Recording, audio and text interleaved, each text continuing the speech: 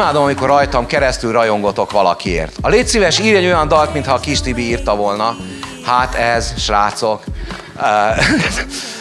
egészen döbbenetes érzés. Tehát nem is tudjátok átélni, hogy milyen érzés, amikor ilyet kérnek. Nem mintha, egyébként, ha más nem, akkor poén volt. Tehát figyelj, hoztam egy rekesz sört, és írjunk már egy olyan dalt, mint a kis Tibi, így simán.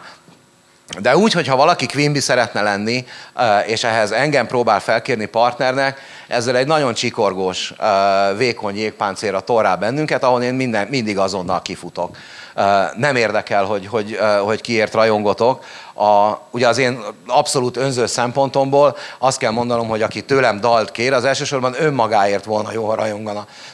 Tehát túl mindenféle külső szerelmen, akinek van egy olyan előadói vagy alkotói víziója, mint dalszerző, hogy azt mondja, én leszek a lilahajú lány, nem tudom, a térdigérő lakcsizmában, és furcsa durokkal fogok dalokat csinálni. Valószínűleg bukásra van ítélve, vagy azt mondjuk, hogy nincs piac, vagy hogy szakszerűen valahogy megfogalmazzuk azt, hogy senkit nem érdekel, és azok is kevesen vannak, de ő legalább önazonos. De tényleg, ő teljesen önazonos. Ő el tud jönni azzal, hogy figyelj, ebbe vegyél részt, ez az én vízióm a saját művészi identitásomról, ez az én vízióm, és persze kiélezhetem így is, de úgy is, hogy felhívott a Dari pont a hét elején, kedves klasszikus zeneszerző barátom, hogy egy fúvós ötösnek álmodtak meg egy ilyen gyerekmesés, zenés, egész estés mesejátékot, hogy volna-e kedvem ebben dolgozni.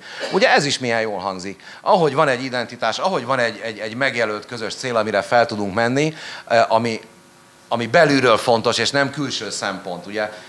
Ki akar olyat írni, mint a kis Tibi? Hát a kis Tibinél jobban senki nem fog kis Tibit írni, tehát...